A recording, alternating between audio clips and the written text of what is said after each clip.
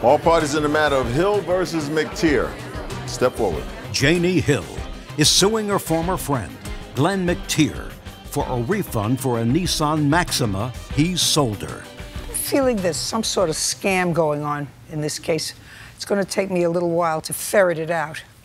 Miss Hill, you bought a car from Mr. McTier in installments. You claim you made all the payments, which I'm sure you have proof of to show me, except for the last one. And then Mr. McTier refused to give you the title and took back the car. You went and stole the car back from him, and you now have the car in your possession, but no title. So far, is that correct?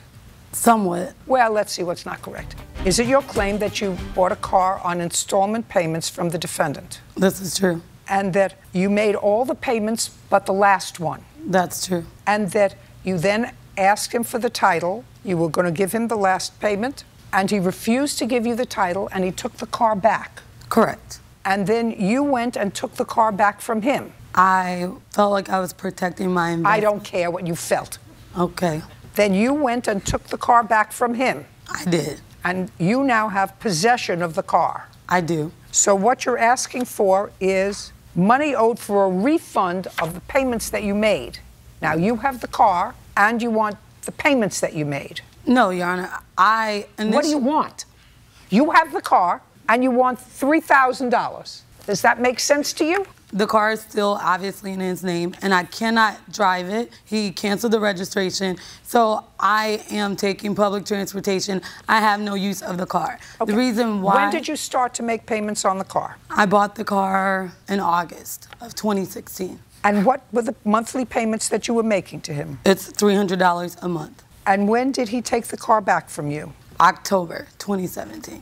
So you had the car for 14 months? Correct. And paid him a total of $3,000, according to you. That's what you can show me, correct? Correct. Let me see. Well. Not a well. This is not a well. It's not. No, this is not a well. It's not. You have proof of payments.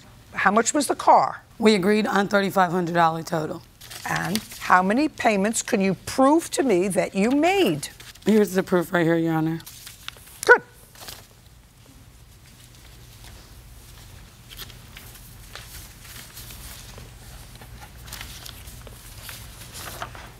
No.